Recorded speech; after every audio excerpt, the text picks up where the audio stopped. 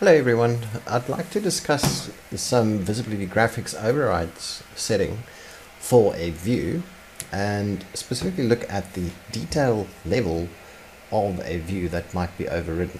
There you can see the instance property of a view, and you'll also find that within a section that you will see on the screen there. Again, you might have this in a file or course or detailed view within your visibility graphics overrides. You are then able to alter whatever categories or subcategories you've got here. One that a lot of people forget about is that you've got the detail level available to you, which you can also leverage to your advantage. I'd like to illustrate a situation like that by virtue of using a door. So let's quickly load a door into this project. You can just grab one from the library.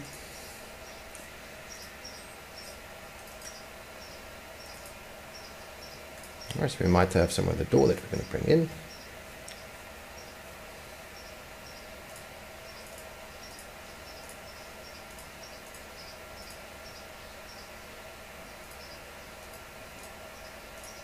It's a nice large door, and we're going to place that on the exterior of the wall over there.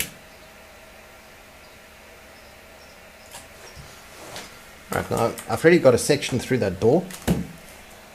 So if I open that section, you'll see the door in section. One of the things that we can do in families is to nest details into these families. I'll illustrate that to you quickly. When we edit that family, we're allowed to input or insert a family from the detail components. Of course, you can also sketch your own detail components. Let's just grab something for the doors. Might be any old detail that we find over here that we might want to embed in our family, just by way of illustration for now. So let's suppose this was an aluminium window, and then what we do is we leverage one of the existing reference planes, or we sketch our own reference plane that we can use. This one is called center L or R, center left or right. So if I go and put a section through the door, this is typically what we do. We open that section, we set the work plane to the correct reference plane, which is center L or R. We can always show that if we want. And then let's say that we want to input that detail item into our section. Now the nice thing about doing this is that the component, whenever it is sectioned within a project, will now show that detail item for us. So let's just load this into the project because we're not going to bother saving this because it's just by way of illustration.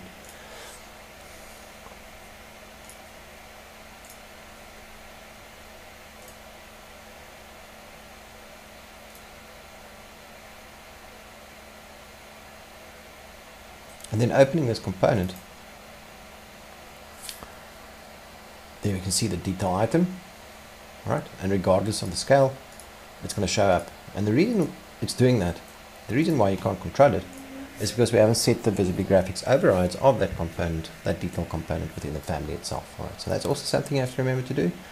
Select the detail component. In its properties, you'll see that it's got visibility graphics overrides for that element, for that component, which geometry will be withdrawn. We're going to say it's only going to be visible within a fine detail view. Let's update the family within the project.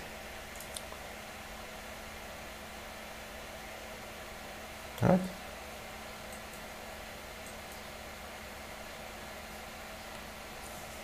And let's have a look. There's the detail component.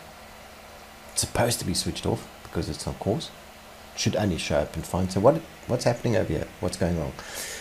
Now, this is something you have to come to terms with when you are dealing with projects.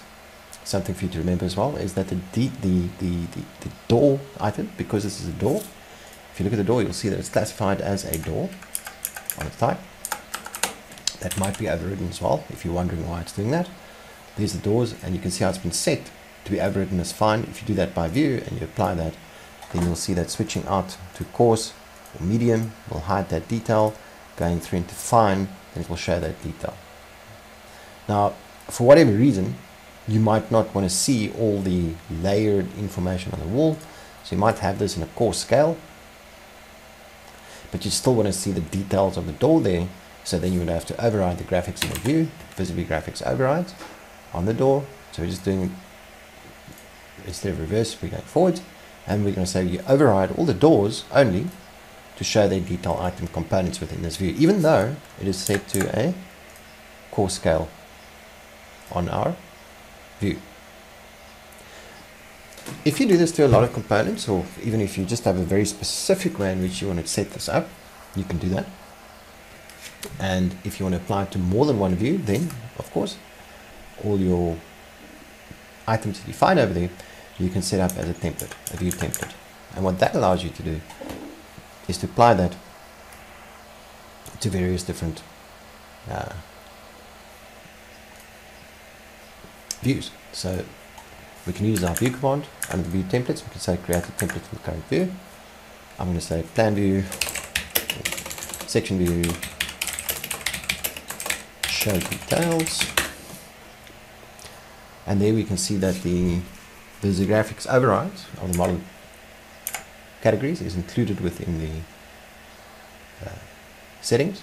Right, so if you don't want to include something, you can exclude that. So if you want to be able to change the scale, you want to exclude that from the view template, whatever you require. But importantly, on the visibly graphics override, you'll see that the doors on our set to show fine regardless of the scale of the core scale or the detail level of the view. Right, so once we've got that as a view template, we can either make the view dependent upon that template, in which case it will be enforced, or if we don't want that, if we just want to be able to transfer the properties, we can at any time. And just click on the view, right click and say apply the view template properties from let's have a look at the sections. That will then apply those properties, and you can even use shift and control to select multiple views to do that with from a view template. You can either just apply the properties from the view template, or alternatively, since we've got two views selected, you can make them dependent upon that view template as well. If you choose.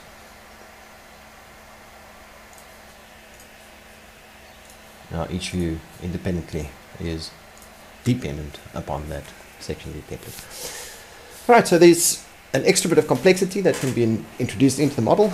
You can use that to your advantage depending on what you're doing. Put some details into your families, load them into your project, see them in sections. They might be in plan view as well. You don't have to have them in sections. They control the visibility and override the details visibility by overriding the detail level of the family categories within the visibly graphics overrides of the containing view. Well, I hope you've enjoyed that. Let us know at Micrographics if you need help with that. And until next time, enjoy Revit.